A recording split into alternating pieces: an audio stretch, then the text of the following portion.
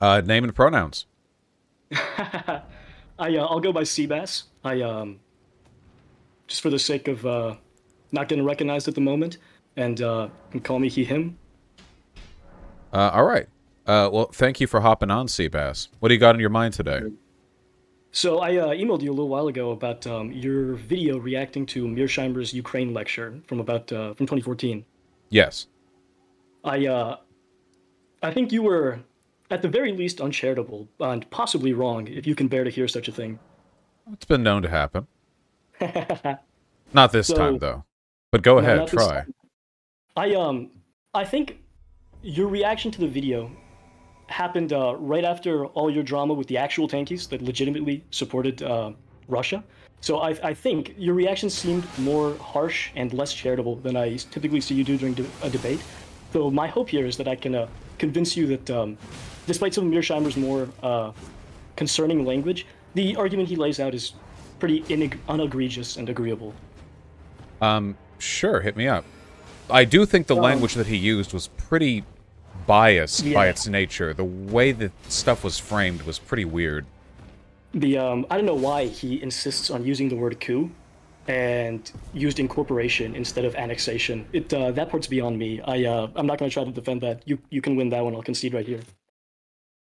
Gotcha. But beyond that, what broader point do you think I failed to grasp? So John Mearsheimer makes the argument there's certain inevitabilities in international politics that the actions one country takes will result in other countries taking particular actions inevitably, regardless of whether those are good, or maybe not. If not inevitably, with a pretty high degree of certainty. And so during your video, you seem to take a lot of moral issue with Mearsheimer's argument.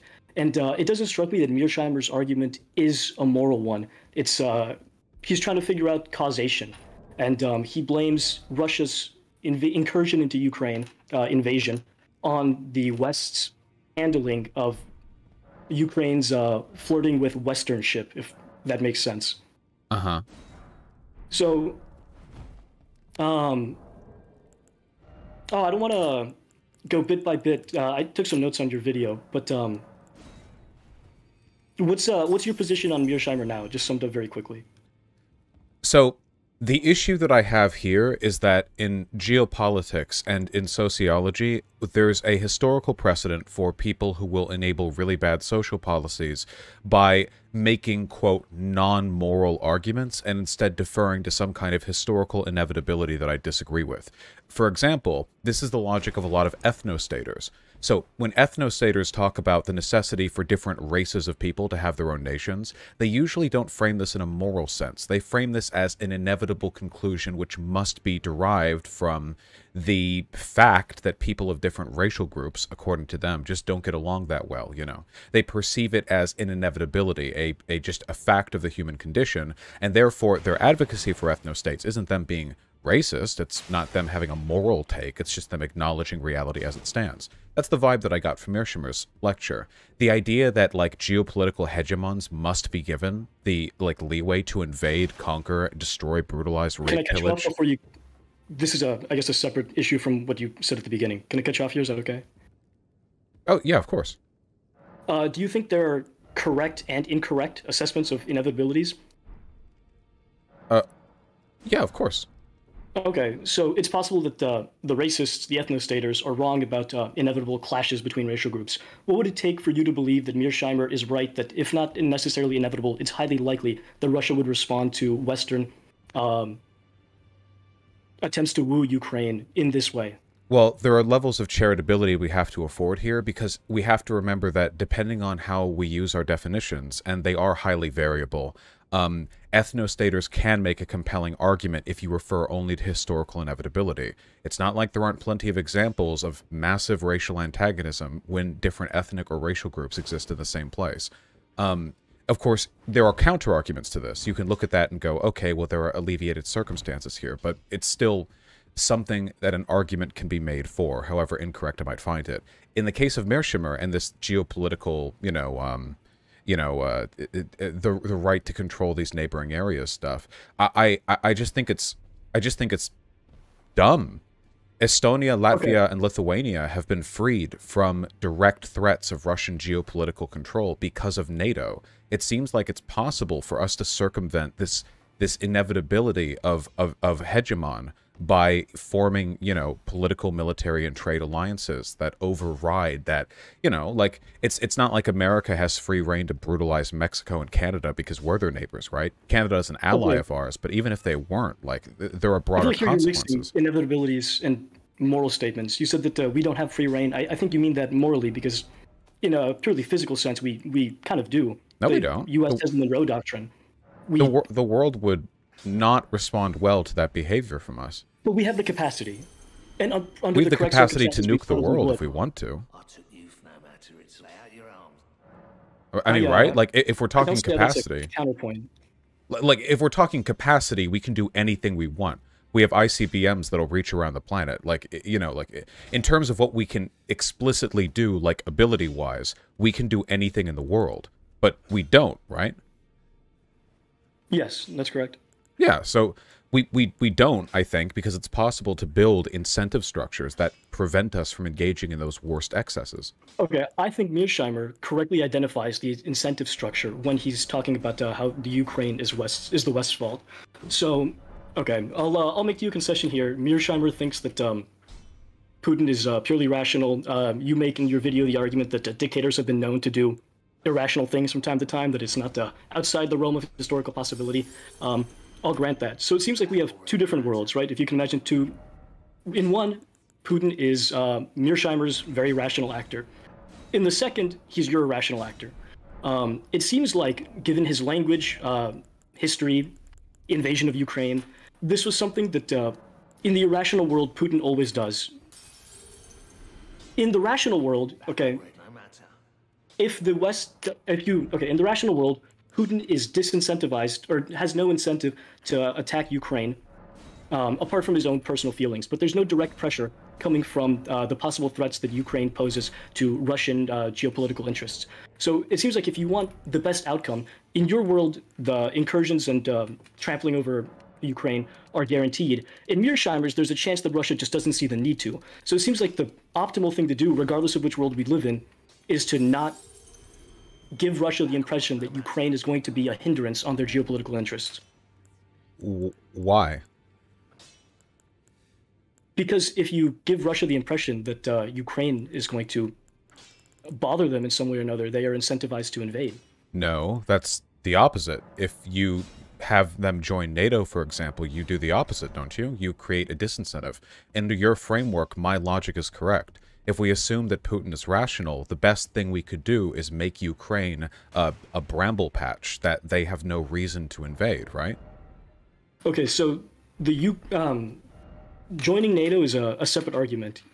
The Ukraine isn't in NATO currently, and I don't think that Not being yet, in or not being inshallah. in NATO is relevant to Mearsheimer's argument.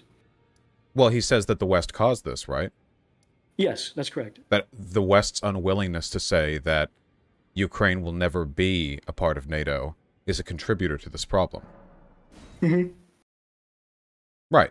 So it seems like then we should just bite the bullet, have Ukraine join NATO. That way, if Russia invades, the world ends. It seems like a good way to disincentivize that behavior, no? I could agree. Whether or not they should join NATO is a separate conversation that I would enjoy having with you in like 10 minutes. But it isn't relevant to whether or not Mearsheimer's correct. He makes the argument that by giving Russia the incentive that Ukraine was going to not necessarily join NATO, but just westernize or become more westernly aligned, that you threatened Russian interests. And that's what caused Russia to try and protect its interest. Well, I mean, sure, but like, what Russia's interests are threatened by the whole of NATO as well. Should they not then also invade Estonia, Latvia, Lithuania? Go back to Poland? I mean, the limits of their interests surely are not contained merely to the country closest to them on the border. And they share a border with Estonia, Latvia, and Lithuania, so it seems Those like... are protected by their current NATO status. Sure, so we should have let Ukraine into NATO, I agree. But by this logic you're employing right here, we never should have let them into NATO either. You're playing the game of appeasement, where we can never even attempt to protect the countries closest to Russia, because if we fail to do so sufficiently, then we prompt Russia to engage in aggression. Even I though, would 100% agree with that right there. right, If but Russia would just if we're aggress not anyway. absolutely, if we, I think the odds of Ukraine joining NATO were dubious, and so that noted, the fact that we weren't sure that we were going to guarantee NATO membership to Ukraine means that it was dangerous to suggest that they would get it before we were ready to fully commit to that.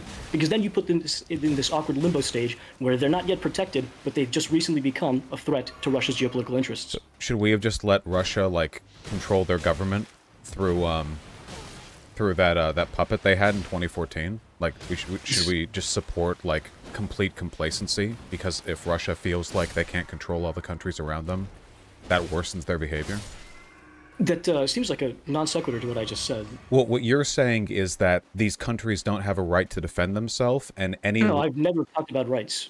Okay, so I'm what you're purely saying interested is... in getting the best outcomes for all countries. And You're if there's saying... an outcome that increases your likelihood of getting invaded, then we probably shouldn't pursue policy that leads to that outcome. So you're saying then that these countries should always engage in behavior which minimizes the chance of invasion from Russia, no matter what? I mean, wouldn't you, if you were a country on Russia's border? Well, yeah, well, in that case, being invaded? shouldn't we just let Russia annex the entire planet? That seems like another non sequitur. No, because what you're saying right now is that, like, the mere, like, anything which prompts Russian aggression is bad, but Russian aggression is prompted by not having control over geopolitical enemies. So, as long as any country is a geopolitical enemy, or even just not an ally, there's a threat that they could oppose Russian geopolitical interests, which means that the logical thing for them to do under your framework would be to allow themselves to be conquered or annexed with no resistance whatsoever. The logic you're engaging in is fundamentally one of appeasement, one where Russia is... Now, you don't like the word entitled because it sounds like a moral claim, but you are making a moral claim because you're presupposing the moral value of doing anything possible to avoid future invasion, and that's something you can only justify morally. So you are presupposing then the moral wrongness of any country standing up to any bigger country. And I think that logic is really, really destructive. It validates colonialism. We never would have escaped the 18th century if it were for logic like this, where any aggression or defense or resistance posed by countries with less geopolitical power is a sort of implicit justification. What if Russia would have invaded anyway? It's not like they haven't. Should we never protest against unjust systems because there might be a crackdown? I just don't know where this logic leads. Well, again, I think you're extrapolating what I've said to... I think your extrapolations are outside of reason. Do you think, like, Poland should have just ceded to Nazi Germany? Again, I'd like to talk about Russia. Well, wait. Do you think Poland should have just ceded to Nazi Germany? No, I don't. Well, why not? I don't think that was in the best interests of Poland.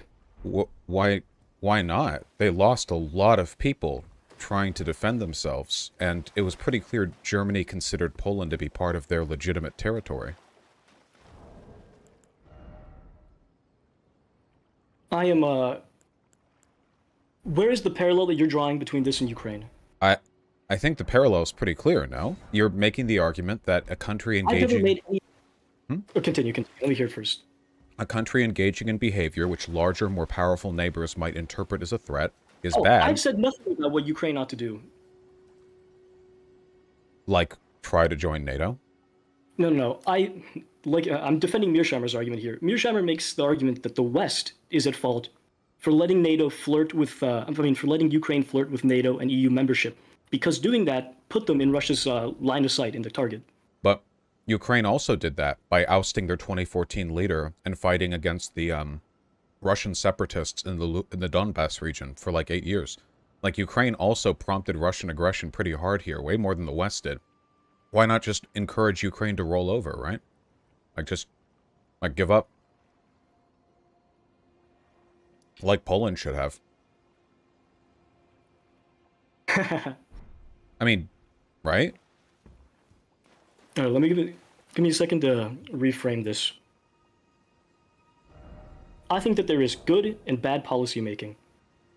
For a country that we seem, given current circumstances, unwilling to actually commit to defending, it seems like it was a naive idea to suggest, before we were ready to commit to protecting Ukraine, that they would soon be a member. Well, doesn't that mean it also would have been wrong of us to support their ousting of the 2014 leader back then? Because we're also, in that case, indicating that we're leaning towards them. Or what about them trading with the EU? The EU was willing to trade with them. Like, it seems like anything the West did to show any friendliness to Ukraine was a prompt here. But, I mean, at that point, like, why not just blame Russia? Isn't Russia at fault? Like, they're the one actually doing it. Yeah, Russia is at fault. Well, then, Mearsheimer said the West is at fault, though. So, I'm in Chicago here. If I walk around the city of Chicago with what's expensive, like Canada Goose, AirPod Pros, and a Gucci wallet hanging out of my back pocket, I am eventually going to get mugged. Obviously, the mugger's the one responsible morally for the wrongdoing, but I think there's a fair bit of naivety and stupidity involved in putting yourself in situations that maximize the likelihood of your being mugged. Okay, so like, let's say we're making a statement then on who's at fault for such a situation. Do we say, like, Russia that number person one. is at fault? Because Mearsheimer said the West is at fault. Mearsheimer enjoys being inflammatory. Okay. So if we were to say the change behavior in the future or affect policy to make, like, decisions down the line, would our decision, the policy we put forward, be, like, banning people with heavy wallets from walking in, like, downtown areas? Or would we try to address... I would hope that my friends here would try to prevent me from walking around Southside Chicago in this fashion, because there is a behavior that I can personally modify, my own, and there is behavior that is outside the realms of my possibility to modify, the muggers. Uh-huh. I think you probably ought to maximize or to minimize the chances of your suffering catastrophic harm. So, but this kind of implies then that, you know, the issue with this is that in the scenario you're posing, we're presupposing no real benefit to the right to carry a heavy wallet around a bad area of town. Whereas the alternative here is allow Ukraine to submit to Russian hegemonic power anyway. Ukraine has a pretty strong incentive to engage in this riskier behavior anyway, because it seems like their submissive, you know, their submission to Russia is inevitable either way. Like, Russia's been trying to control Ukraine for decades now. They've been fighting a proxy war for 8 years in the Donbass region, right? So it's not as though, like, Russia wasn't going to do this anyway. It seems like a lot of what's happening right now was inevitable, and I think you're kind of ceding to Russian propaganda to say that Russia's genuinely only doing this because, like, NATO won't refuse to keep their hands off. The only reason Russia doesn't want Ukraine to join NATO is because that would prevent Russia from conquering NATO. Or, sorry, from conquering Ukraine. There are, Vaush, you have to be able to think of other hindrances on Russian foreign policy that having a NATO member at your doorstep with control of your only warm water port would have. Like what? Imagine Russia gets in conflict with another country on one of its other borders. Now you have NATO members, and presumably, you know, a country that's now part of the Western world, so to speak, that can attempt to limit the influx of goods to your country, shipping. So wouldn't they just try to conquer Ukraine anyway? Because what you're describing right now is an incentive to control Ukraine directly anyway. I think, okay, so Russia faces a cost for the invasion.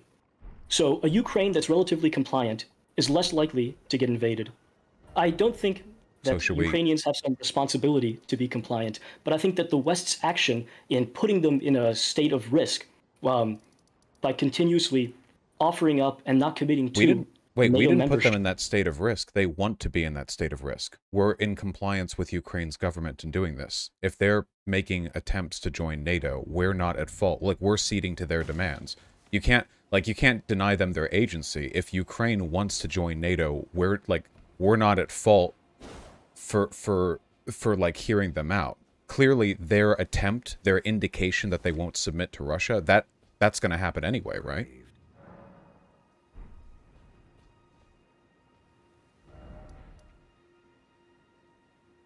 Did it cut? Briefly, I didn't hear you for a second. Oh, yeah, my audio cut too. What was the last thing you said there? I said it seems like Ukraine was making it pretty clear that they were defying Russian geopolitical interests anyway. Like, don't deny them their agency. Ukraine wants to be a part of NATO. Ukraine wants us to not deny them a future seat at the table with NATO. Like, I feel like this... Like, I'm gonna be honest, okay? I think the real position Mearsheimer and possibly you has is that Ukraine is asking for it and they kind of deserve what's happening to them. But that sounds horrible, so instead you're giving way too much agency to the West for very simply not allowing Russia to dictate whether or not other countries can join NATO, a precedent they would never let another country set in a million years because that would be psychotic. In what world do you let a country outside of a treaty determine which other countries get to sign? Like, that would never happen. So, by weirdly invoking the agency of the West as the predominant force here, you essentially get to blame Ukraine for everything Ukraine has done and wants to do, but, like, in less psychotic language. Does that make any sense? Like, it seems really weird. I don't know. I would agree that it seems really weird. I don't think that I've blamed Ukraine for anything. I agree that Russia is morally at fault. So it seems odd to try to pin me down as victim blaming in this situation. I mean, what you did was explicitly victim blaming. You compared it to how you need to hold a person who's mugged responsible for being mugged. I never said you need to hold them responsible. I said that ideally people minimize the likelihood that they suffer harm. Ideally, but in this case, we're not just talking about the right to walk with a fat wallet around downtown. This is something they need to do. This would be like blaming a refugee who has no house and carries everything they own on their back for getting mugged. Like, Ukraine has to do this. If we put it in terms of probability, do you think that might help? So let's say, you know, there's a world in which the 2008 Bucharest conference never happens. There aren't these loud overtures of possible Ukrainian membership in NATO in the future. If in that world there were a 5% lower chance that Russia invades, do you think that would have been the West's better call, is to not say anything? No. Why would the West ever allow Russia, which is the only reason NATO exists, to decide for another country whether that country gets to be a part of the defensive pact, which exists because people don't want to be invaded by Russia? Like, you realize how crazy that is, right? Like, if you want to talk about the rights of geopolitical hegemons to enact their authority and force in areas they control, why the fuck would NATO ever allow that to happen? So you would live in the world where Ukraine is more likely to get invaded? You're presupposing that. Russia was already trying to control Ukraine. This invasion is only the most overt form of the many attempts they've made in the past to try to subvert Ukraine to their will. This is the most direct thing. That's the point of a hypothetical. Sure. Well, I mean, in that case, I think the invasion would have happened either way. Like, maybe they shouldn't have ousted that leader in 2014 and just, like, let themselves be a Russian puppet by that logic, sure. Maybe the invasion is something necessary. America, the colonies, never would have fought against Britain if we hadn't wanted revolution. Poland, they could have just surrendered. Like, yeah, you can always surrender, but sometimes it's worth it to fight. Would life really be better for Ukraine? Not for this invasion, but rather under 100 years of despotism, of corruption, of economic deprivation, and of oppression from the Russian government? Maybe this war is their big hurrah, their chance to break the back of the Russian wannabe empire, a chance for them to break free and truly define themselves, not just as some post-Soviet breakaway state, but as a real, definitive, unique country that can stand up on its own against Russia. And I can agree to all of this and still believe in Mearsheimer's argument, right? And that the conflict that ends up in your world freeing the Ukrainian people, which is the ideal outcome, would in part have been in at least 5%, so to speak, incited by Western overtures towards Ukraine. I don't think your position, Mearsheimer's, are incompatible. Well, if that's the case, then the West being at fault for what's happening right now would be a good thing. Our support of Ukraine is directly what's led to this surge of national approval and revitalization. So if the West wants to take credit for the good, I mean... Maybe that was the issue from the beginning, was my framing of it. That seems to me like what Mearsheimer's argument is. Having spoken to him personally, his argument is that the conflict is a result, in part, not completely, of Western foreign policy. I think that's hard to contest. Oh, yeah, but is a result of and is the fault of are two different things. Everything that happens in the world... But they essentially mean the same thing. No, everything in the world is a result of... Everything in the world is the result of stuff the West does geopolitically. We're the And strongest. everything in the world is the fault of stuff the West does geopolitically, so Okay, to speak, right? then you can say that about any. Well, then it's a meaningless statement. If you're going to reduce "is the fault of" to "is caused by," and everything is caused by, to some extent or another, Western actions, then everything is the fault of the West, and all political nuance or ability to describe anything is dead. Like I don't get what the point of that is. Like, at that point, like, what are you even saying, right? Like, what's the objective of the statement? I'll defend the use of the word fault here because it seems like Mearsheimer and many agree that invasion is bad. If the war were going differently right now and Russia were just carpet bombing Ukraine, I'm sure you would be much more inclined to think that invasion is bad. It's probably a result of Ukraine's startling success that you're able to take this, oh, maybe this is their freedom moment, their 13 colonies moment, which is why you dislike the use of the word fault, because this seems like a morally just action right now.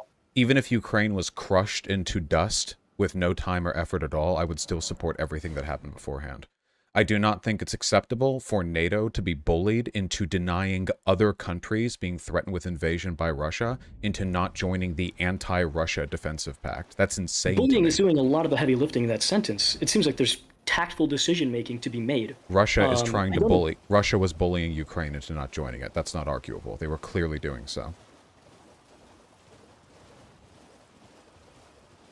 That doesn't make it good policy to... It makes it bad policy to cede to that bullying. Moment. It's appeasement. Don't cede to the bullying. I think...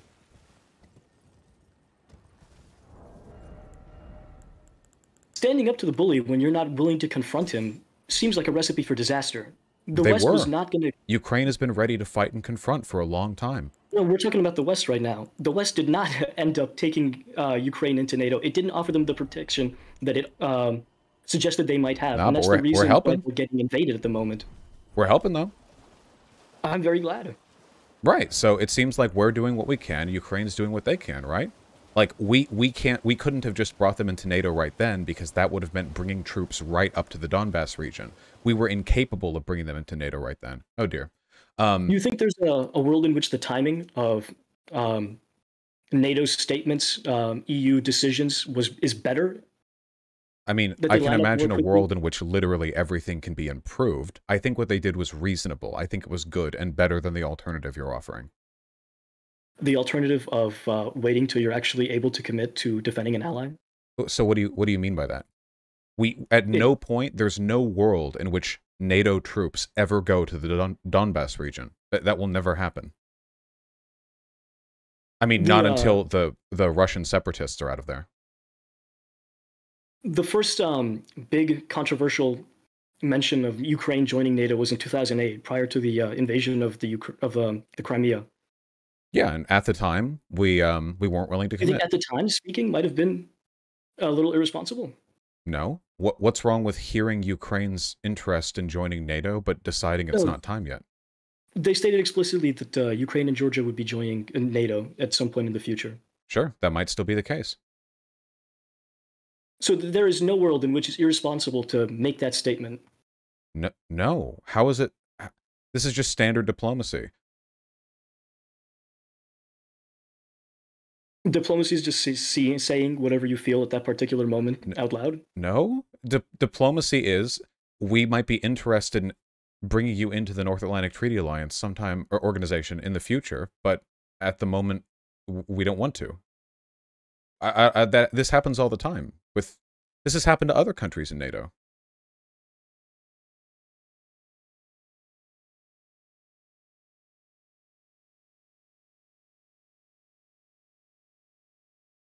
Hello? I'm trying to think of Oh wait, you cut out for a second. You cut out for a second. All I heard was, could you repeat what you said since my last words? What did you last hear? I didn't hear much for a good while there. Just everything you said after you last heard me talk, please. Oh, okay. Wait, let me check the wire here. It's not disconnecting anymore, right? No, I think that might have been an internet hiccup. Oh, that's probable. It's a college Wi-Fi. So what were we talking? You were talking about. Yeah, like, it's just diplomacy. Like, we don't want you to let you into NATO right now, but like maybe in the future. That stuff happens all the time with other countries that are in NATO currently, and countries that join the EU and all that stuff. It's just standard stuff, you know? Takes a lot of time to work out those deals. People want to see where the pieces fall. This is very standard stuff. Like, flat out denying, like, no, you will never be a part of NATO. Like, that would be very weird. That would be, like, the strange thing to do, you know? Would a non-answer maybe have been better? No, isn't... No? No. Saying, yeah, we will have you in the future. That's fine. I don't have an issue with this. Even if it results in the world where the Ukraine's more likely to get invaded? Yeah, because the alternative is to wish-wash about who gets to join defensive treaties because we're so worried about Russia invading, which kind of defeats the point of a defensive treaty if we make our international relations decisions around who gets to join it based around who Russia's willing to bully at the time. If that was... it's not like Russia wanted Estonia, Latvia, and Lithuania to join either. Like, you know, we can't do everything... you know, like worrying if those lunatics are just going to press the red button over it, right? Like, we have to make these decisions. If you knew deterministically that NATO was not going to end up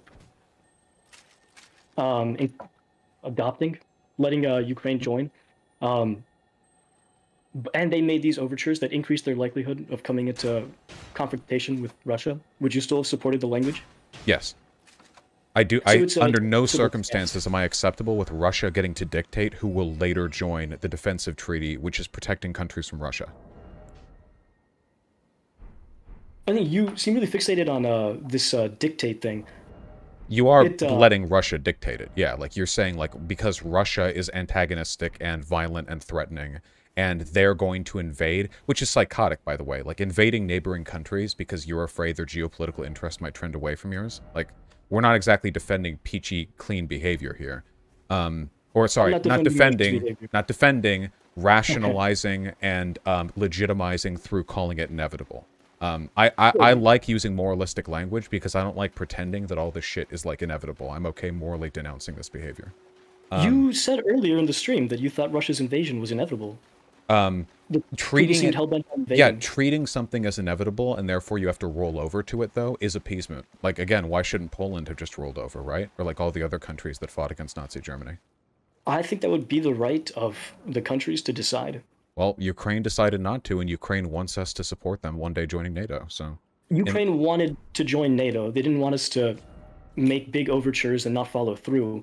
I assume they would have really enjoyed being in NATO, what, 4, 5, 6 years ago? I'm sure that if you ask the people of Ukraine and also their leadership, they would not say, yes, we sure do wish the West had flatly said, we will never join NATO. For Christ's sake, Zelensky is asking America to, like, give more support to the war effort right now. They're clearly not afraid of indicating they want the West to show as much support for Ukraine as possible. They've already been invaded.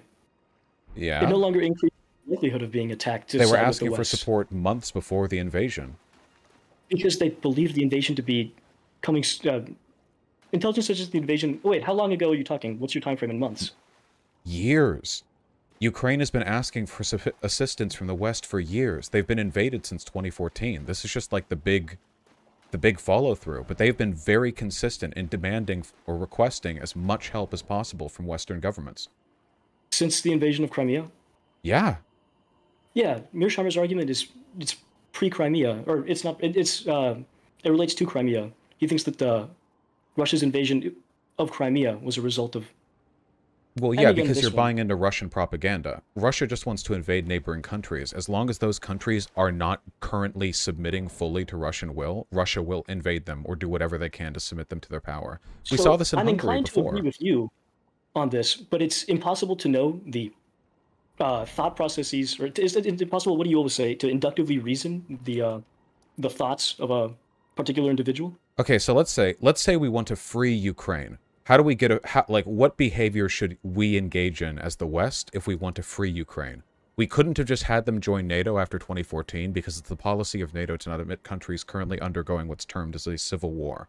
Especially since that quote-unquote civil war had Russian soldiers on one side of it. That would have been pretty bad for NATO. So, like, outside of just letting them into NATO against NATO's policies, what could we have possibly done there?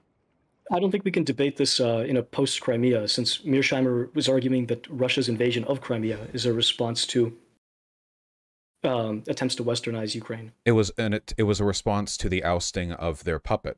That's pretty, like, Russia basically admitted that. Like, that's what it was a response to. And How is that the West's fault? I think it's very likely that you're correct in your assessment of Putin's motivations, but it's impossible to know them inductively, which is why I made the two worlds analogy earlier. With respect, like, there was a pro-Russian leader who had protests against him. Putin directly told him to crack down harder on the protests, and then he was ousted and fled to Russia, and then immediately afterwards they annexed Crimea and, like, started deploying separatist groups in the Donbass region. I don't think we have to engage in that much of an inferential leap to understand what Russia was responding to here. It wasn't NATO, it was Ukraine not being their puppet state.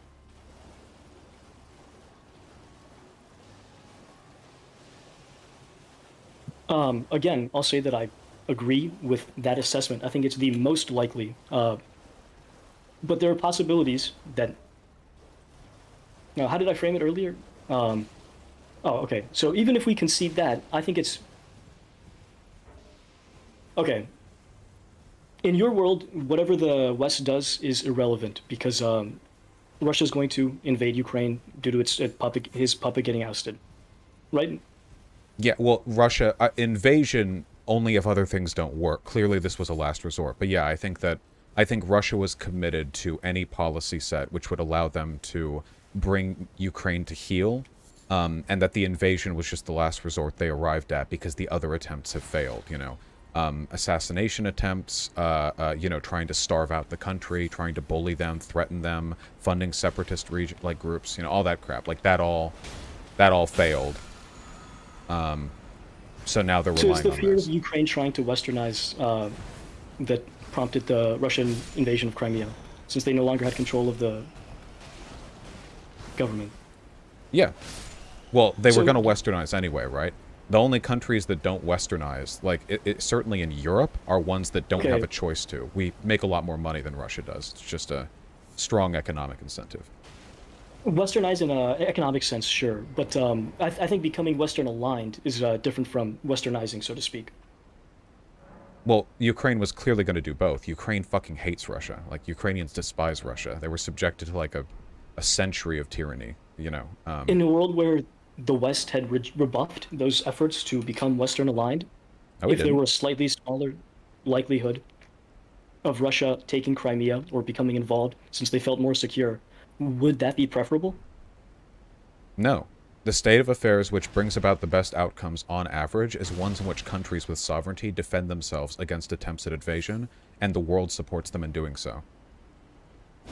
We never would have gotten out of the colonial period if we hadn't had this mindset. Like, yeah, we should support weaker countries trying to establish sovereignty in opposition to stronger countries, you know? Why not? Regardless of what happens.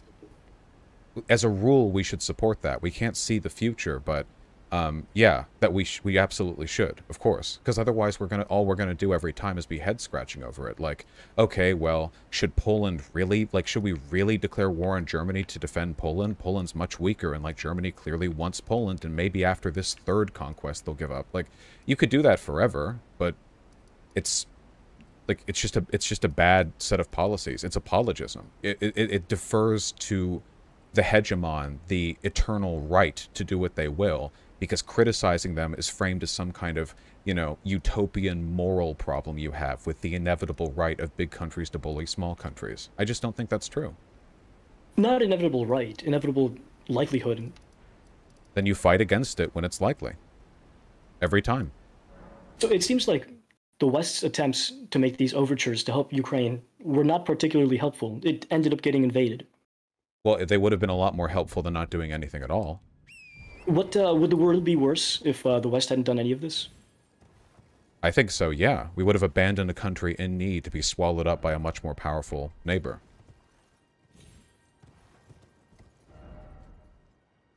That's assuming that in this other world, Putin feels the need to invade. Well, maybe not invade, but bring Ukraine to heel, yes. Maybe he could have done that by installing another puppet. Maybe he could have, you know...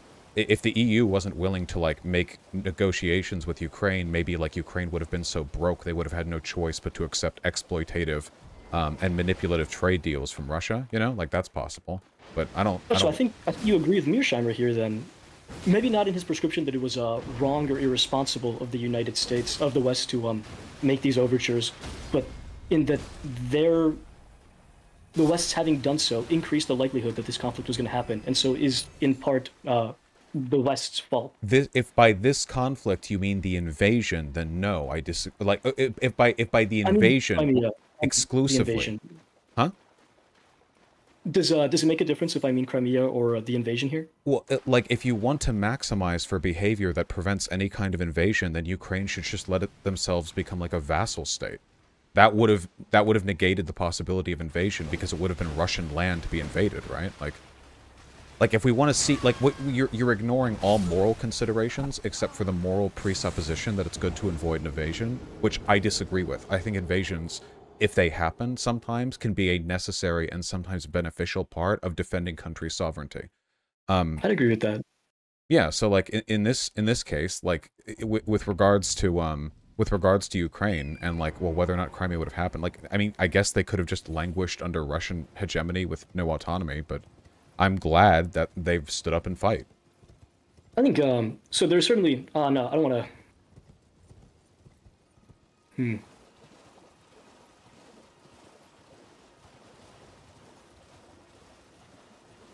No, I'll leave that out for now.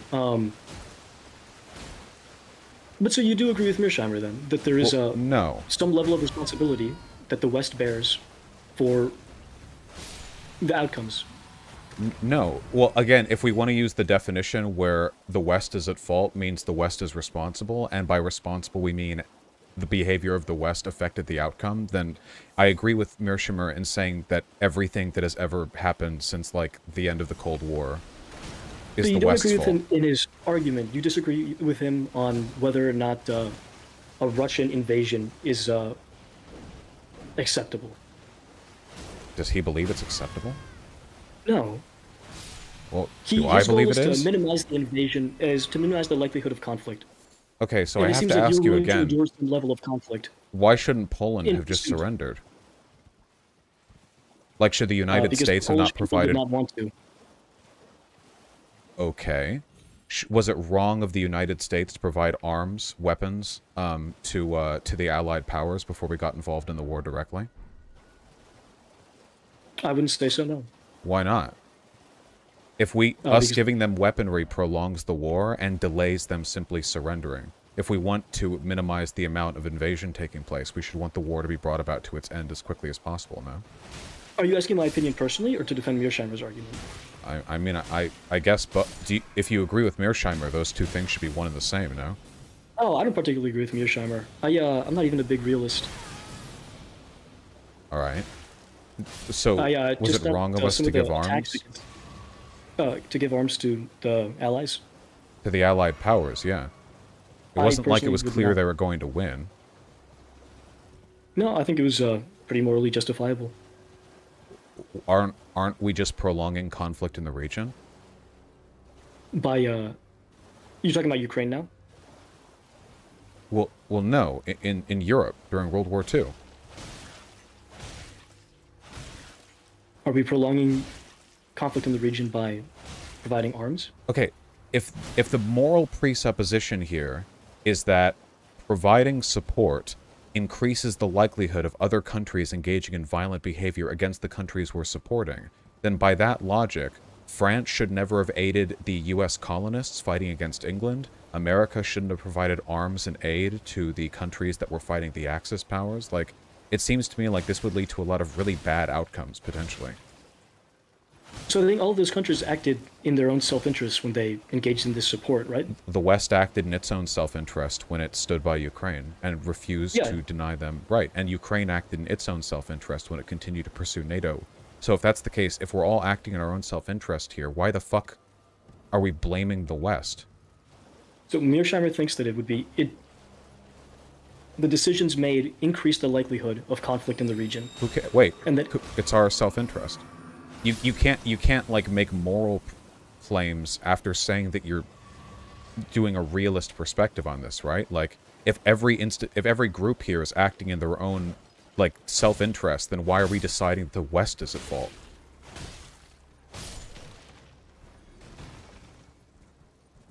You know, like, Why is the West specifically and not Ukraine?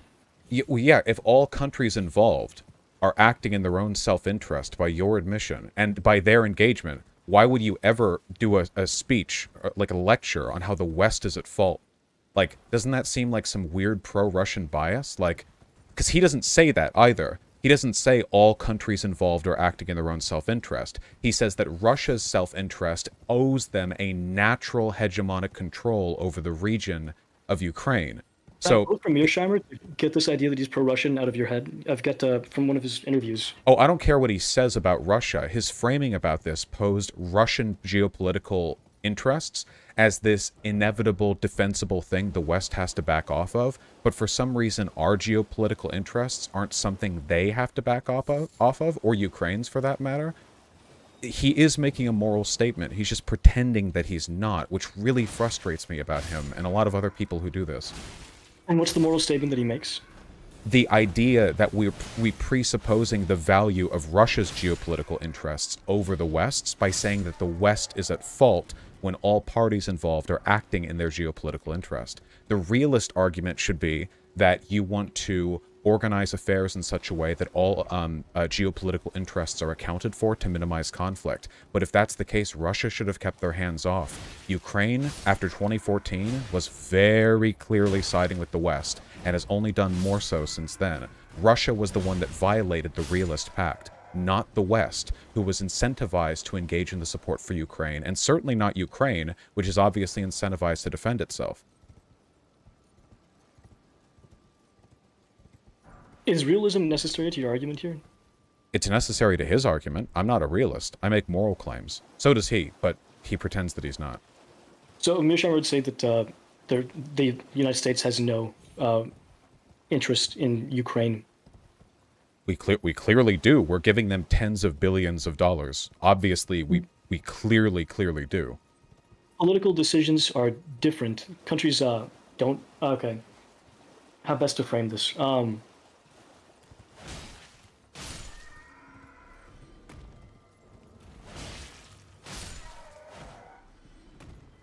No, the United States isn't particularly affected by whether or not Ukraine is taken.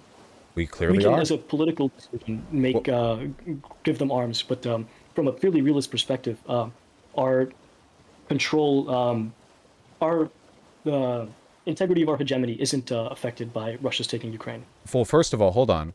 You don't get to decide what is or isn't in the interest of a country. Maybe there are other political considerations beyond merely having access to resources in Ukraine. Now, Ukraine does, of course, have a huge amount of black soil and natural gas and stuff like that, but maybe America, which is aligned with NATO, doesn't want Russia to normalize invading nearby countries or exerting control over them. Like, don't you think it's in NATO and Europe's interest broadly to not have Russia just encroach on the second largest country in all of Europe, moving westward and matching border with more NATO countries? Yeah, that's okay. So acting in your own self-interest politically isn't necessarily realism. Is realism just whatever's most convenient at the time? No. No, like, how is it talk not about in the realism interests as well. of NATO-aligned countries to not have Russia control Ukraine? That's clearly getting closer to our turf. That's not our turf, so to speak. Well, hold on. That's for us to decide. Our interests aren't determined by what your, like, abacus tells us they are. Like, it's very simple. You know, like, hey, NATO member, do you want Russia to just get 400 miles closer and now match borders with Poland, a country that hates Russia and is also a NATO member? Well, no, that would actually be really bad for us in every imaginable way.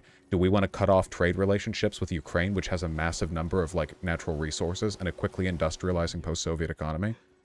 Well, no. So yeah, it is in our geopolitical interest to make sure that Ukraine doesn't fall to Russia. The world is our geopolitical interest. That's why I don't get this, like, territorial hegemony thing. There's no such thing as it anymore. So, acting in your own self-interest, what do you think realism is? At this point, I don't know. You're gonna have to help me with that one. I can give you Mearsheimer's description, which some other realists disagree with. There's a whole bunch of sub-varieties of realists, and they're not particularly fond of each other. Well, yeah, hit me up. Okay, so Mearsheimer is what's called an offensive realist.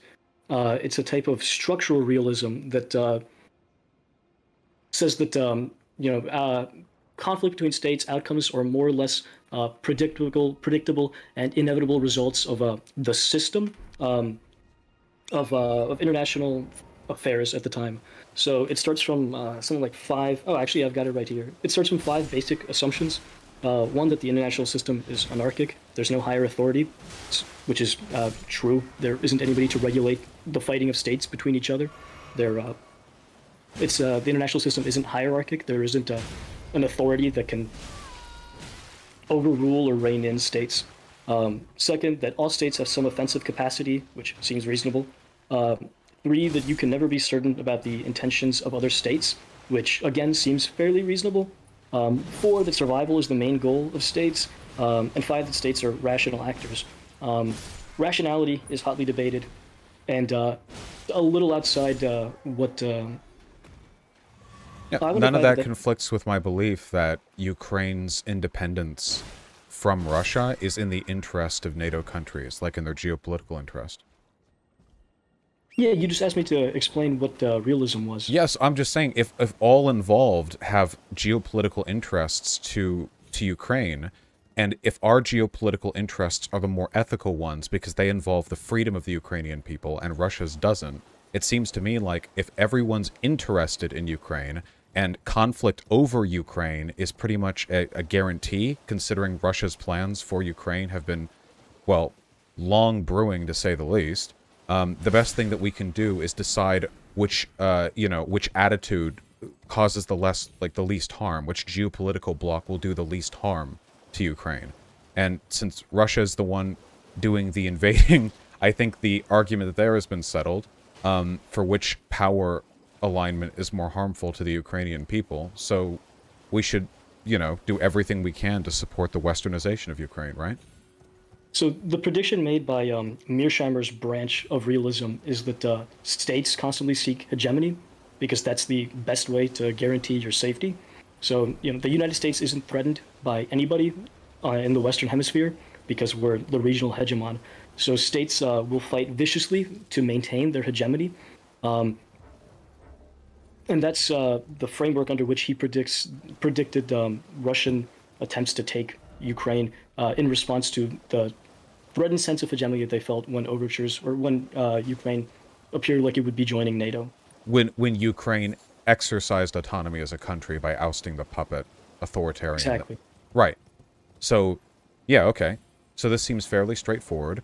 Dictators will invade when they can't control what they want to control. So how should Poland have not surrendered to Hitler?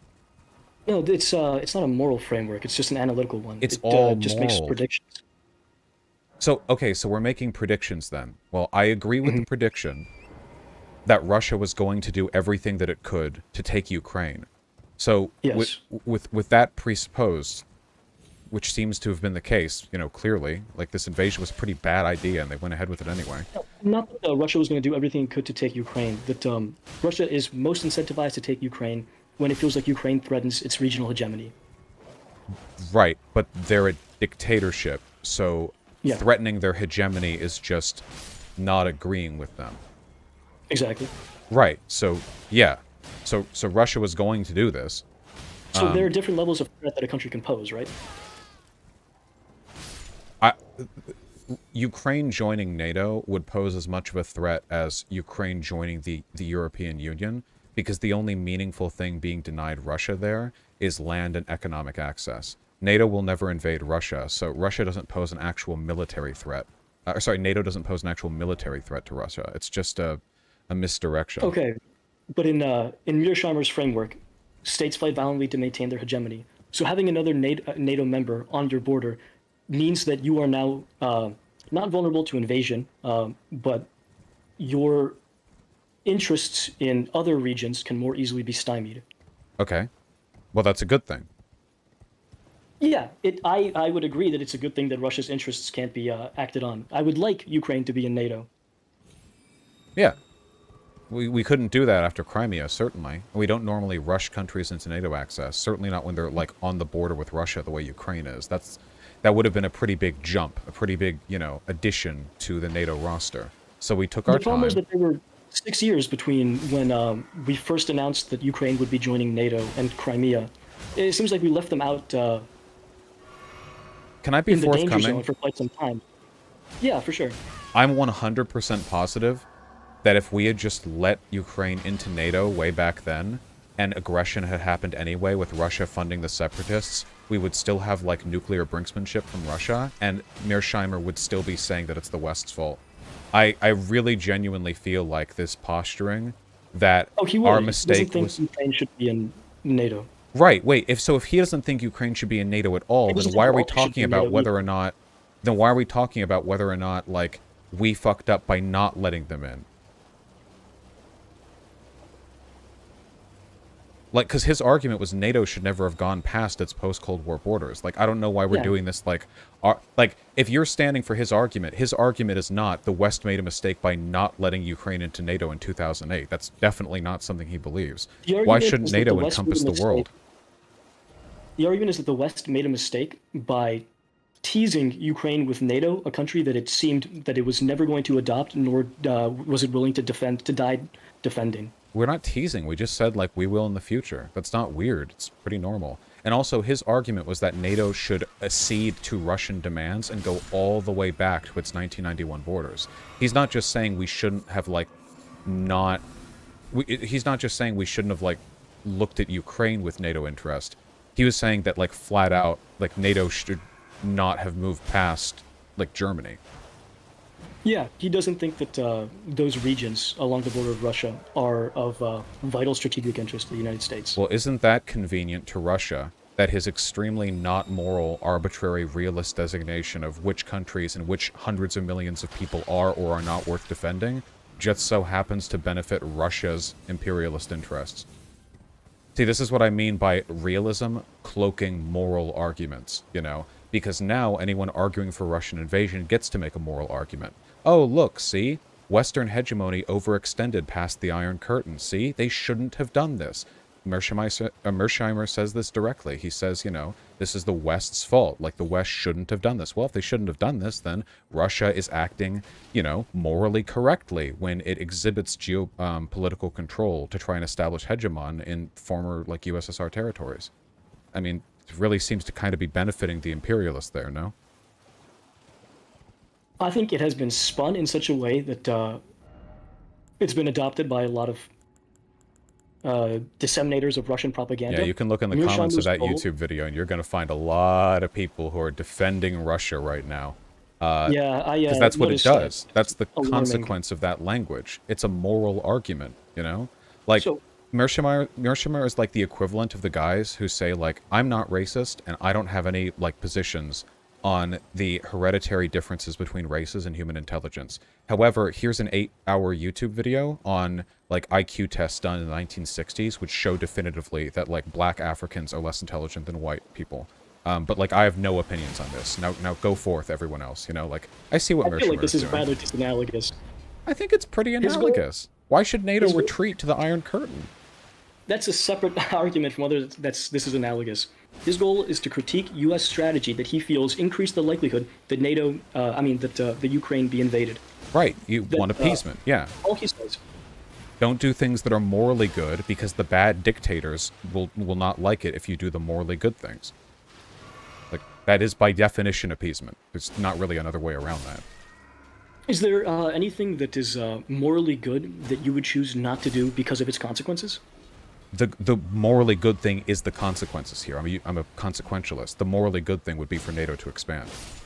But this is the fake inevitability again. This is the, you know, oh, I'm not racist. It's just a historical inevitability that different races can't live together. So when you say that my decisions are immoral, I'm not even making a moral statement. Like, that's the issue I have. Like, again, let's just focus on the ethics, because that's really what we're talking about. Anytime we make, like, statements about what should be, we're making ethical statements, and Mearsheimer does. So we shouldn't, it's not math. Like, he's inventing the guidelines based on moral preconceptions. He can't, like, make up a rule set and then go, oh, well, this is the objective rules, you know? Does that make sense? Yeah, I see what you're saying. the response that he gave when asked this exact question, pretty much in an interview with the New Yorker, I think, was I think there is a strategic and moral dimension involved with almost every issue in international politics. I think that sometimes those moral and strategic dimensions line up with each other. In other words, if you're fighting Nazi Germany, there are other occasions where those arrows point in opposite directions, where what you're doing is strategically right and morally wrong. If you think join an alliance with the Soviet Union to fight against Nazi Germany, it's a strategically wise policy, but a morally wrong policy. But you do it because you have no choice for strategic reasons. Okay, Do you so think like, there's a separation between strategic interests and moral interests? well, I mean, everything is an ethical question. So, I mean, you could say like strategic interests would be a subset of moral arguments that you make, or you say that That's like true. strategic arguments that you make have a moral component to them, but they're all there. Like again, the problem is like Mearsheimer is just laying out arguments for like Russian imperialism and then cloaking them as, well, it's historically inevitable that Russia gets to do what they want with these territories, which I just strongly disagree with. That language disincentivizes other countries from intervening to help. And who's to say Do you that? think when I made the argument about the mugger that I was it's cloaked mugger apologism? Yes. Not cloaked. Oh wow, Yes. it's brazen mugger apologism. Yes. Do you think it would be morally wrong of me to recommend to my friends that they dress more discreetly and not wander the South Side for extended periods of time? So so it's possible to take measures in order to prevent bad things from happening, but when we're talking Yes. about broader policies for affecting social change, the solution to mugging is not take defensive measures. The solution to mugging is address the existence of crime. It's the same with rape, right? Like, Wait, can we do that to Russia? Can we address the existence of Russia? oh yeah, we can. We can address the how? likelihood of them engaging in violence by crushing their geopolitical hegemony, like what we're doing right now. We're gonna break their backs in Ukraine, and show them what happens when they wage a war without America's consent. That's the thing we're doing right now. And that, by the way, I think what's happening right now is going to lead to better outcomes. Better we break them now, have Putin kill himself in a bunker somewhere, than let them continue getting away with this behavior for decades and decades. This is the best case scenario as far as I'm concerned. Admittedly, if Ukraine had instantly lost, it would have been worse, but I still think the what would you say? The process-oriented outcome would have been preferable in that case, because I don't think there are any long-term benefits to appeasement as a geopolitical strategy.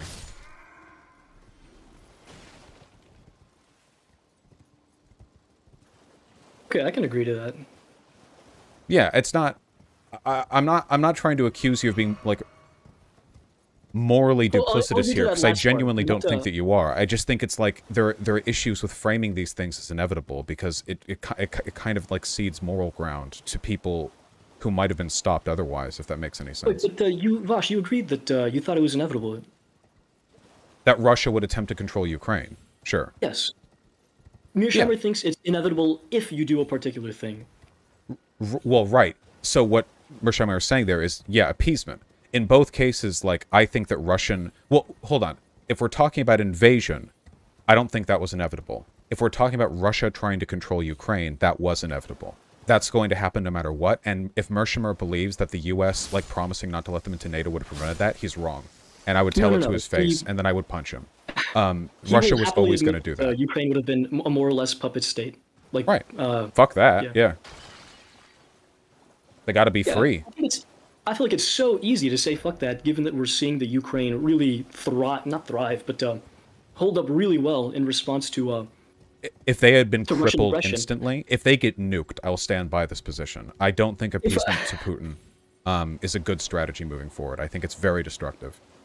If all of Ukraine was glass, you'd still think that we'd made the right call. Absolutely, I do. 100%, yes.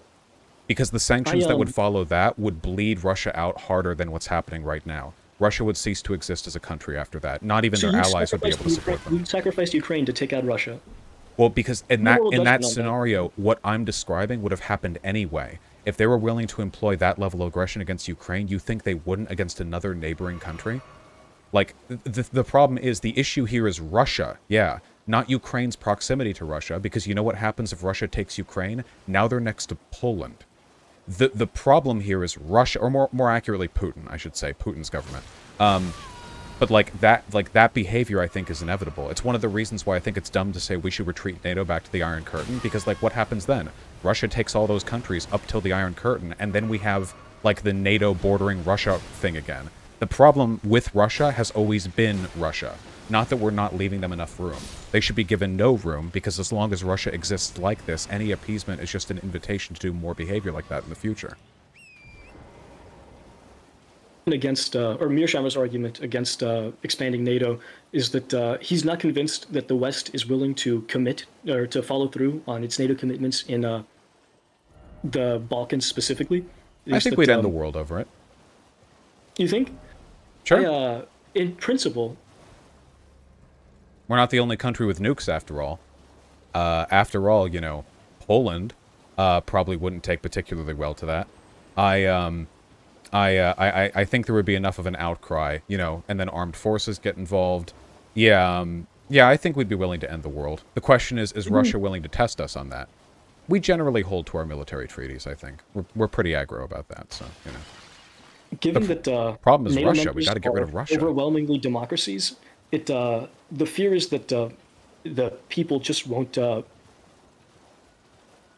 They'll struggle to see why they should fight and die for some small Balkan country in a way that they're not. We don't have a draft. They are. We send soldiers abroad. We have soldiers abroad in like 60 countries right now. We sent them to Iraq and Afghanistan with a 90% approval rating for George Bush. Okay. We can ask you another question. And we hate Russia too. Like I think we'd be kicking for it. It's like, yeah, like half of America wants a no-fly zone over Ukraine right now, even though it would end the world. I think America would be begging for it. Yeah. Do you think every country should be a NATO member? Yeah, absolutely. Every country but Russia, and then Russia too. I think the issue with that is that the more countries are in NATO, the greater the likelihood that you won't be willing or interested in following through on your NATO commitments. And if you fail to follow through on a single NATO commitment, all of it, not just NATO, but all of your treaties, promises, your word means nothing. And that means that all the regional hegemons now have free reign. I think if Ukraine were in NATO and we hadn't come to their aid, that's it for Taiwan. That's it for all of Japan's islands. What other fun regional hegemons are there? But we will come to their aid. There's a risk. We will end the war over. We'll end the world over nothing. If all countries are in NATO, no one will fight with anyone else anymore. I don't think that's the case. I think that eventually you'll get one of those non-rational actors that that you pointed out from earlier, who's willing to test the bounds. I think democracies engage in imperialism as well. I don't think you'd disagree. Against other countries they have alliances with? It's not like France, Germany, and England are beefing it out, right? I think it's possible to build a world where the whole world is incapable of fighting with itself. Because there are so many interlocking military treaties, so many economic ties, that the end of the world would be an inevitable conclusion to like any conflict between any countries. And that'd be a good world. We already live in a world with nukes anyway, right? I mean... Wait, I don't think that's the case. I think in a world where every country was in NATO, there would still be incentives for countries to fight. Especially smaller countries would very easily be able to get away with conflict. Well, keep in mind, I'm being a bit hyperbolic with the all countries should be in NATO. I don't necessarily disagree with that sentiment, but obviously, with the world as it is right now, not all countries could be in NATO. I don't want, like, South Sudan in NATO, you know? Like, obviously, some house cleaning would have to be done in terms of political viability, but as a concept, the idea of, like, military treaties that stretch the world around, yeah, like, Western Europe isn't fighting with itself anymore. Not since World War II. It's just not happening. I don't think there's any set of situations. They're having more or less aligned interests rather than a military treaty preventing them from doing so. Why do they have aligned interests? Because the Western democracies just tend to do so. Well, why? Like magically? What about Western democracies? In the same way that Arab states seem to have, they're real friendly with each other. Well, why? Like Iran and Iraq? No, they're notable examples, or counterexamples, but what makes them different? Then what? Well, then the other Arab states. A global world of democracies just ends conflict? Yes.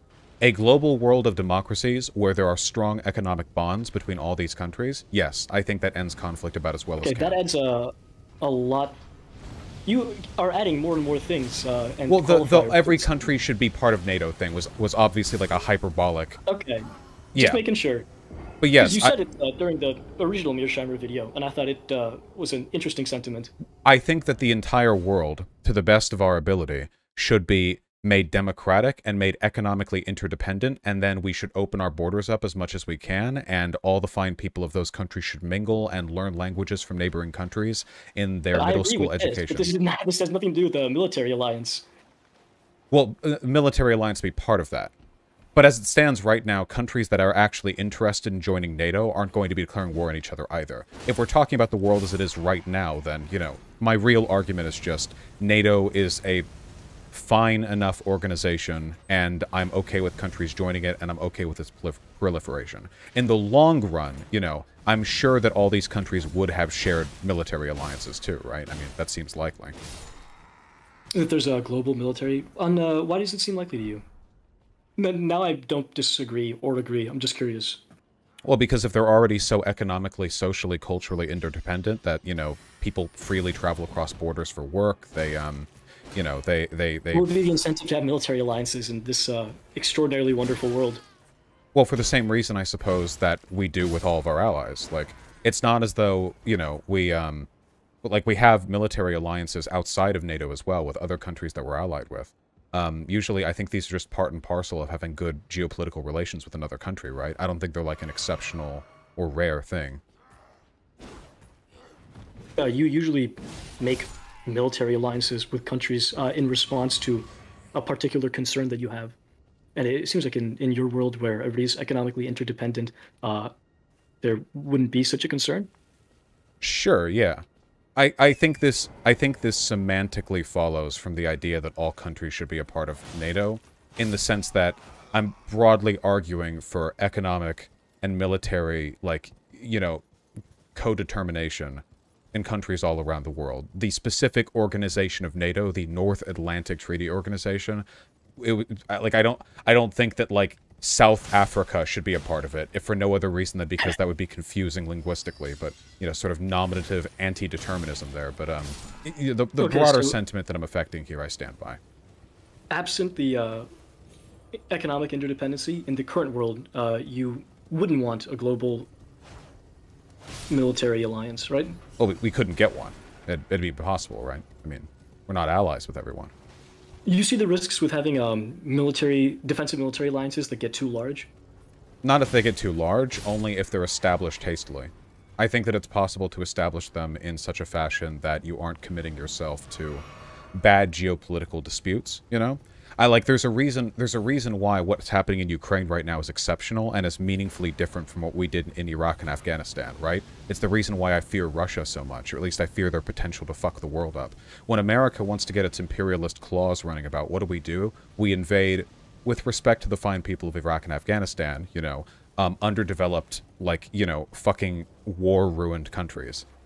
Ukraine was not that. Ukraine was like a relatively developed, geopolitically proximate country, a country with a modern military force. At least after some time, their military force back in 2014 was not up to par.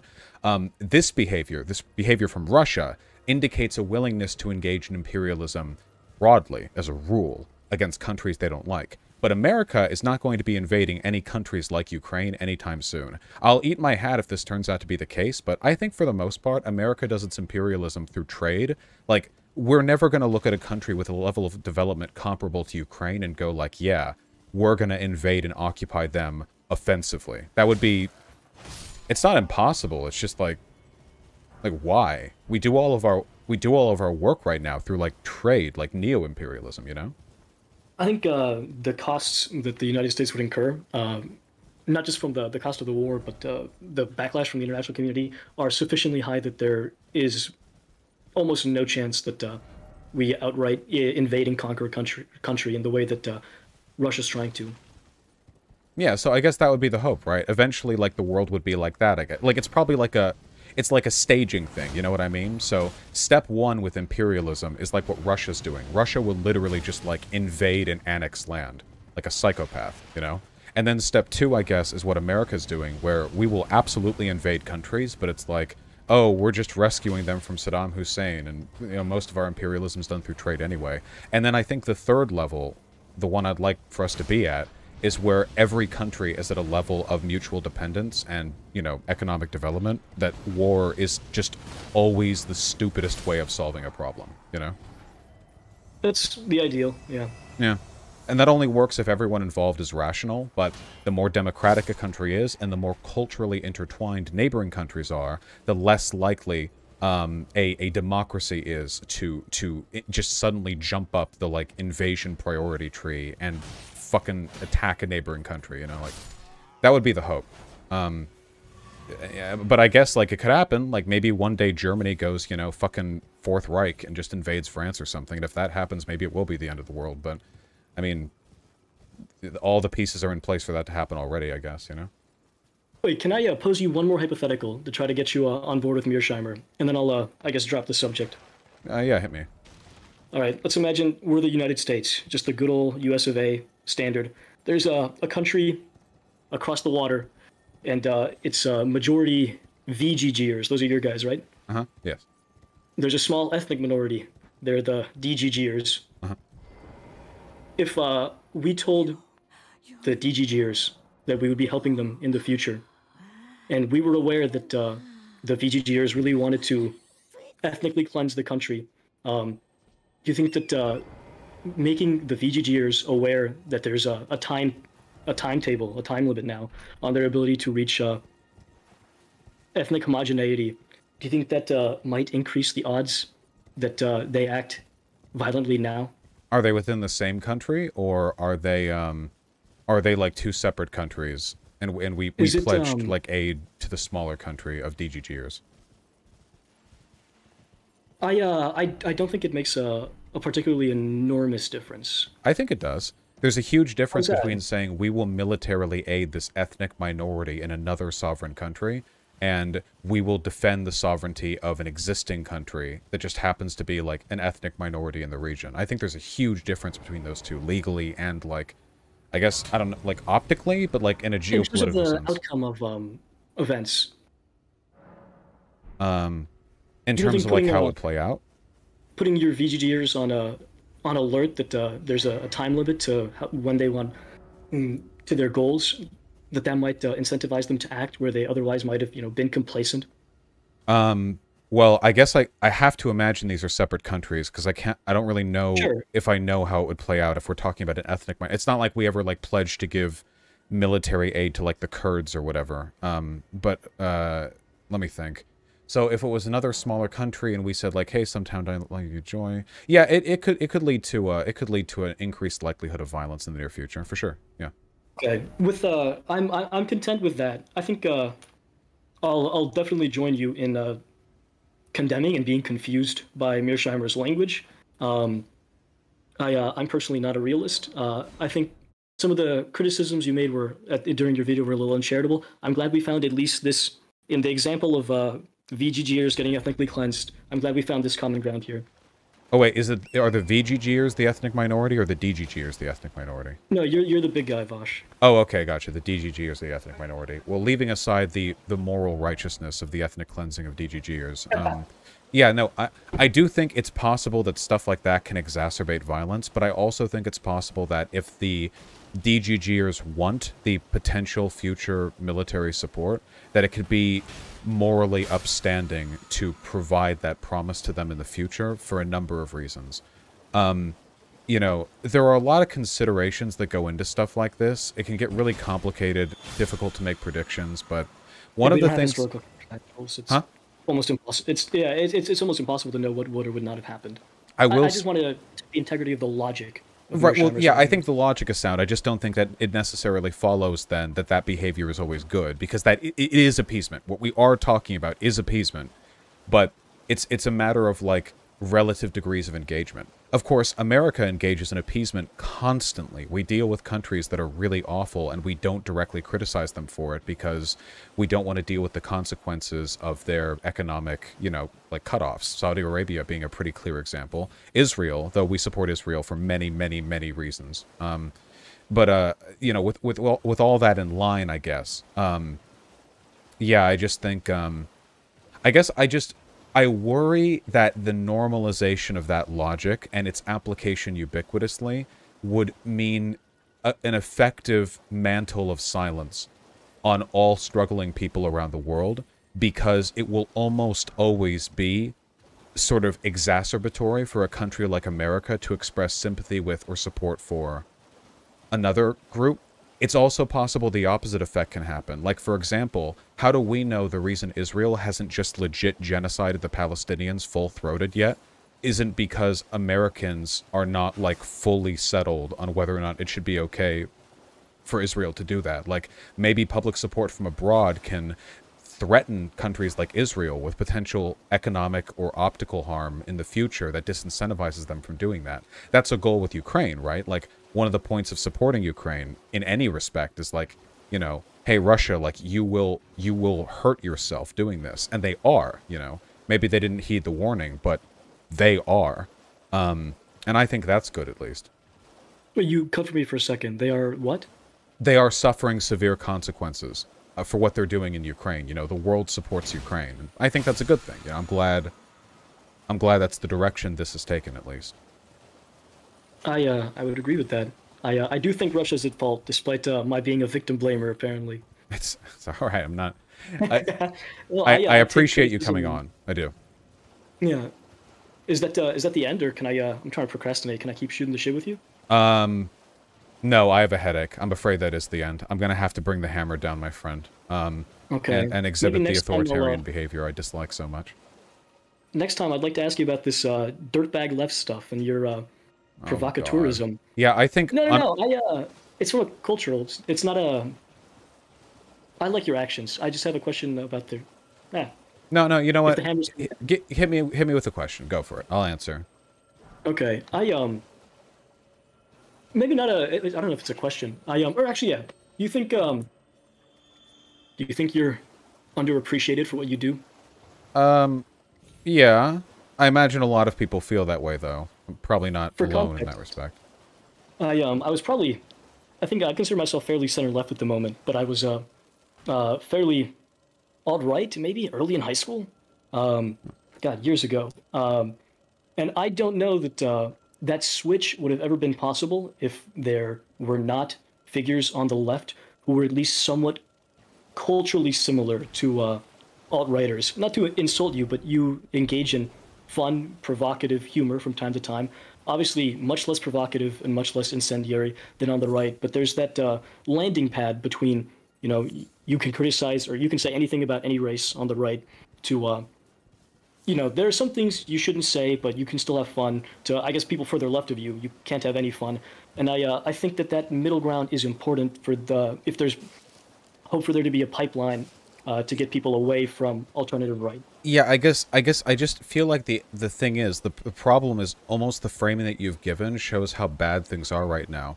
Being edgy, being considered an alt-right thing is kind of telling, since alt-right shit is like... Alt-right has won the culture war on edginess. They own it. Yeah, it's just wild, right? Like, if you... The majority of people in real life are, like, problematic. Sometimes they're edgy, sometimes they're reactionary from time to time. You know, like, the ability to engage with this is a political necessity if anyone wants to be, like, relevant in any kind of broader stage.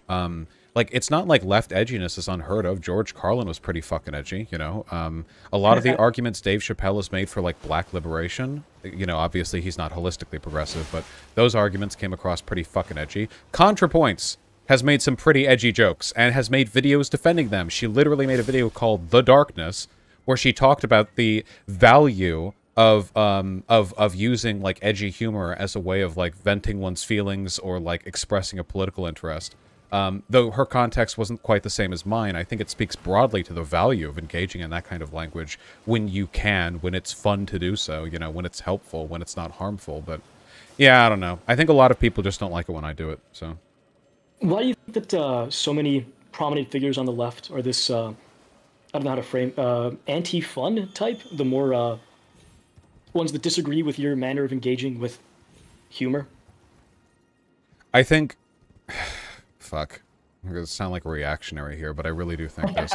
I think 99.9% of people form their political opinions through really stupid, emotional, like, bias-oriented things. Like, conservative, left, center, liberal, like, all groups. Like, there's just... It's just, like, dumb tribal politics, just some stupid, you know, emotional whatever. And I think that for a lot of people on the left, it is stuff like bitterness, jealousy, and resentment, and people who have power. If there's one thing that I legitimately do think the conservatives have a massive ideological leg up on us from, it's that conservatives are not disposed towards acting bitterly in response to other people's well-being, at least not nearly as much as leftists seem to. Now, they still do this all the time, don't get me wrong. It's a pretty, envy is a pretty common, human thing, but I think conservatives exhibit this less often, and they do so less holistically. And that, I think that really fucks the left pretty often, because unfortunately, it turns what should be a legitimate critique of power, which should be critiqued, into an emotional bias against the concept of having power, and if you have bias against people who hold power, then you don't allow people within your movement to become powerful, and you hamstring yourself anytime you get a, a place to speak. I think that's one of the big issues at the moment. It's not being anti-fun, it's just a lot of people on the left legitimately cannot understand when their innate aversion to, people's fortune and power, which is so often a product of abuse and exploitation, is actually politically beneficial.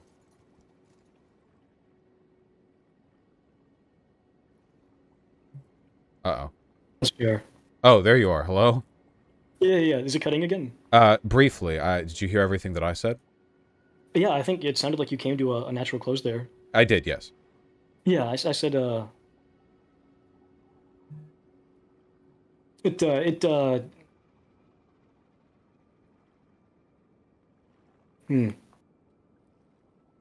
don't know if I'd have to think about it. I don't know that I want to, on video, say that I agree that the left is disposed towards these particular negative characteristics. But Yeah. it seems reasonable on paper. I just want to clarify that I don't think the left is uniquely bad in this. There are horrible cognitive biases and emotional, problems that go into how conservatives often form their political opinions. Disgust, for example, is the root of a ton of homophobia and transphobia and shit like that. Fear is the root of a lot of racism and xenophobia. I only say that the left is unique in that some of the emotional precursors that go into their arguments are uniquely bad when it comes to coalition building and power building. Fear and resentment and disgust, fear and disgust aren't as bad at preventing people from achieving power as things like resentment to the people who are more successful than you. That is way more politically harmful. Yeah, anyway, my head hurts. I have to run and take a second to chill. I do appreciate you coming on. Of course. Can I plug myself before I go? Please, yeah, go for it. Yeah, I have a tiny... I actually have to put all the videos back up. I had to take them down working with the campaign. But I have a tiny YouTube channel for now called Seabass Politics. If you want to check it out, check it out. And I hope I get the chance to disagree with you on something again, Vaush. But you tend to be pretty agreeable. I leapt on the chance to do this. Well, I was happy to see the email from you. Seabass is spelled the way Seabass is spelled, I assume? Yeah, like Gotcha. the fish. Thank you. And have a good night. All right, well, you too.